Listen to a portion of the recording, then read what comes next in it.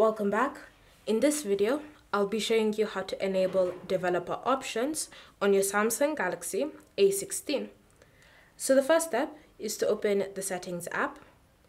And in Settings, you then want to scroll down until you get to the section labeled About Phone. Tap on it. Then from here, you want to select Software Information.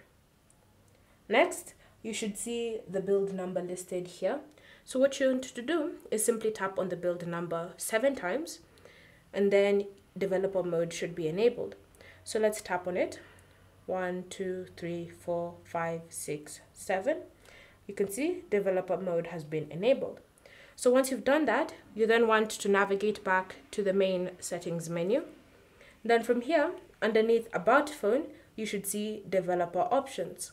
Tap on it, and then you can see it's been enabled successfully.